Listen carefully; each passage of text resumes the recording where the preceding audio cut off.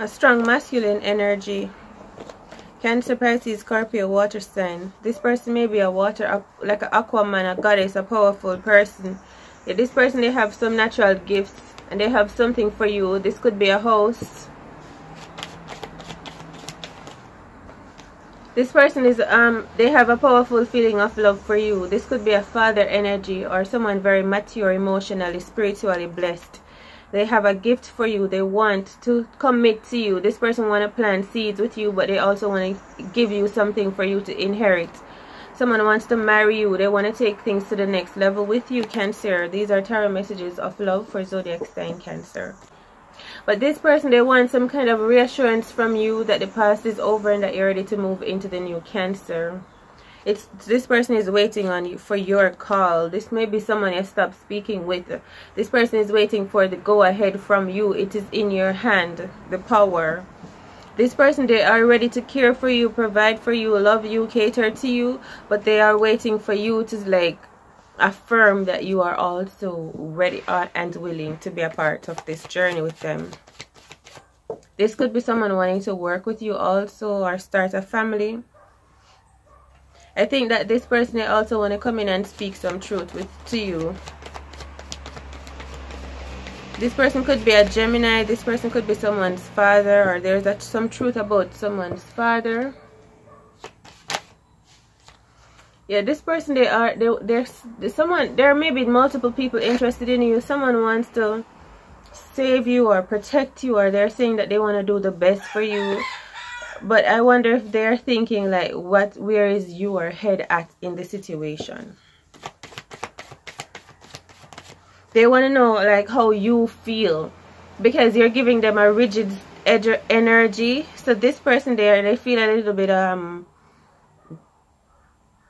impatient, Six of Cups, but they really want to come in. They want to be soft with you, but they have to be like, they're saying it's like an ultimatum in a sense, but not exactly that. But they just want your word. But they may be saying they're trying to come toward you, but you may be not reciprocating the energy, right? But they want you to. King of Cups energy. Yeah, this person, they're looking for you, and you have a lot of people interested in you, like maybe online watching you, looking out for you, Cancer, that are interested in you. High value people that are attracted to your high value energy that you are that you've generated inside of yourself. So you have you have options, and there's one specific person that is like waiting for you to give them, like, to say, yes, I'm going to be committed to you onward. Confirmation, confirmation. This may be a person from your past that is remorseful. There's someone also hiding in the shadows, watching you and not saying anything. They're like watching the whole of everything. So imagine this is it's giving me like a Hunchback of Notre Dame vibration. So imagine this is because I'm seeing a stage play, and then this is the person like that stays beneath the stage, so they know everybody business. Like imagine this person lives underneath the stage, right? So they're kind of out of sight, out of mind, but they can also see what everyone's business is. They can know who is dating who is not dating who, like in real life. They know how the actors feel about one another in real life, you know. So someone has like some means to see beyond what is presented to everyone else, and maybe someone can see into your life, see who is real, who is not real. I don't know how they're able to like spy or remain low-key. I don't know, it's just giving me the energy of someone that would like live in a clock tower and no one else knows that they live there, or this person lives in the theater but no one knows that they live there, you know, so they can hear everything. Even all the actors that come in and the directors that come in, they hear everyone's business, but no one knows that this person is like taking everything in. They also watch the performance on stage and everything, you know, and they can see behind the scenes as well.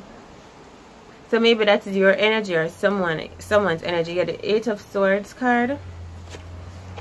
And they know some truth, this Hermit energy, but they're keeping low-key and keeping secretive about it for right now, I suppose. Okay, so how did we get there? That was an energy of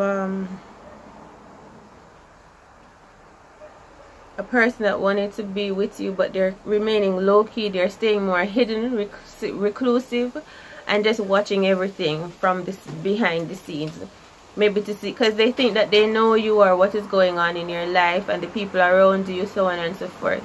So this person, they're just like, they are interested in you, they give me an energy like this person, they like you, but they're also like holding back. Okay, so yeah. So something may be happening, the Tower card. This may be an ending too, with something miserable may be happening. This may be something impeding, or like this Tower card is to come and someone knows it. Someone knows that so this misery or separation is to come, and something is going to be exposed on the media or on TV. I hear jaundice or John the Baptist or back to basics. Someone may be visiting a spiritual house, a spiritual club or something. 2 of diamonds. So I don't know what all of this has to do with you. 4 of wands and the 2 of diamonds. It's like, I really feel like someone likes you, or they think you're lucky, or this lucky spirit, lucky charm or something. But there's something about a house or this place. It's like a foreign place. I don't know, it's weird. It's like a magical weird place that this person is at. They work for someone, or they work for you or with you or whatever. But this person, they're like, you know how it's like Alice in Wonderland, like in some ways that kind of vibration, for real. And this is the rabbit. This is the rabbit, because the rabbit knows down the rabbit hole, and it knows the real world as well. So this is someone from in the rabbit hole that is the rabbit, right?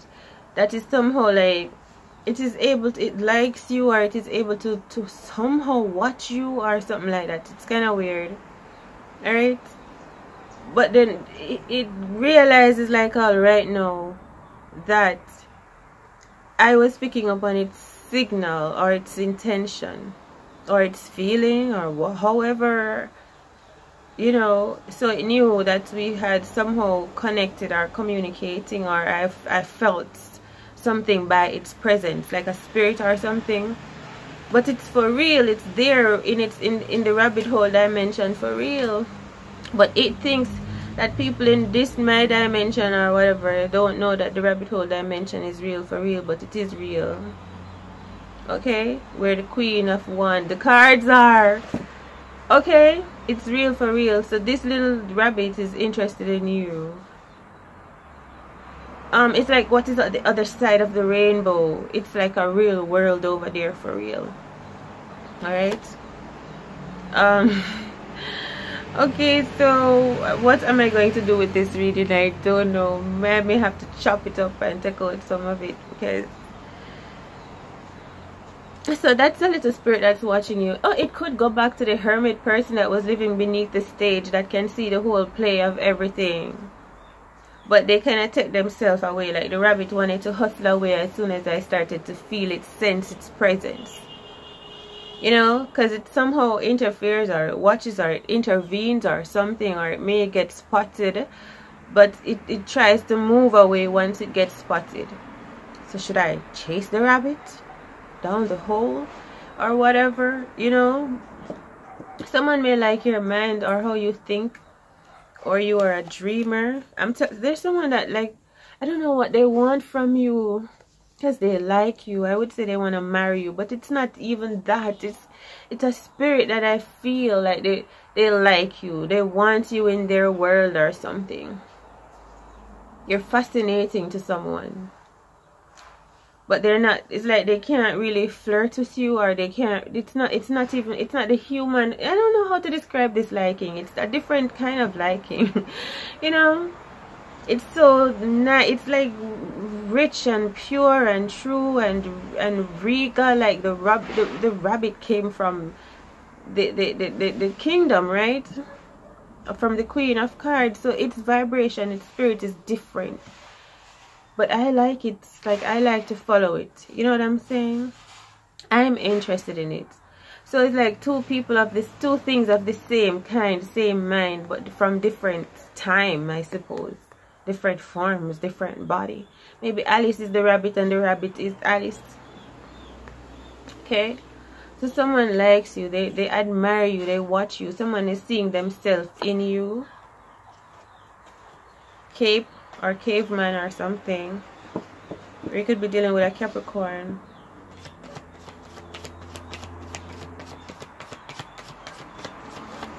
So that was the Empress card that flipped out. So like an earth sign energy, Capricorn, Virgo, Taurus. Like this is the energy that someone is seeing you in. Empress, like you're so rich and natural and true and productive, creative, fertile, virile. You know? Bold, beautiful, Empress, Emperor energy. Youth. This is like, and this is the world. Imagine they're looking at you in this world. Like this. And this person is from their world. Like someone wants to take you into their world. I feel like that.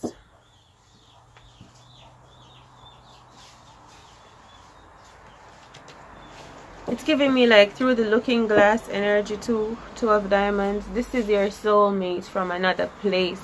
But the way they think of things or how they view things is different. It's like they do things from another perspective. The looking glass energy is like they are a reflection of you, but still in a different, in the like the opposite reflected sense. They're your other half in essence.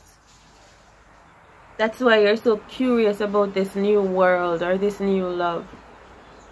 And this person is curious about you. I don't know who found who first. Three of Cups. Alright, I don't know who found who first. But I do feel love and success and like feelings of union and feelings of familiarity. Like a family reunion. Alright? That's how I'm feeling with you and this person. Yeah. And the Chariot, like you're gonna find you're gonna know more about who you are successfully. Like you're gonna see your true self. Imagine when Cinderella is having her makeover into her beautiful gown. That was her true self. That is how she felt about herself inside out. Like she got in that moment of transformation or level up, she got to exceed the real value of her royalty, her royal presence, her kingdom energy. Oh yes. But I feel like Cinderella also felt sometimes like hiding her, like she came here to live this role. She came here to be Cinderella, that's her name. The one that struggles before she gets up, whatever her name meant. So she was okay with the role that she had to play, knowing that originally she's of wealth. She's of kingdom energy. Of course, she wants to go back to heaven is the energy. Of course, she wants to know where she's from. No one wants not to be here. But it's like she signed up for this role, Cinderella, to be in the rags vibration, to be mistreated, for a specific reason. So when she came here, she knew what she was getting into. When her fairy godmother came to remind her of her true self, it was like, yeah, this is nice, this is cool, but we know it's not gonna last forever until I learn some lessons, until I correct some wrongs or whatever. Alright.